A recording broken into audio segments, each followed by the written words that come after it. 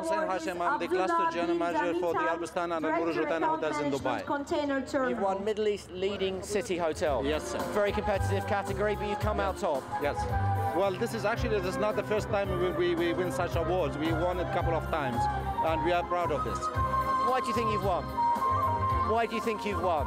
Because we have the best service. As simple as that. And Rotana is very much a brand on the rise, you know? Right. Yes. Very pioneering in the Middle East. You know, first hotel in Iraq to open.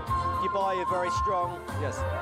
Well, Dubai is well known in the area now. Actually, we are a Middle Eastern company, and then we are really on the right track.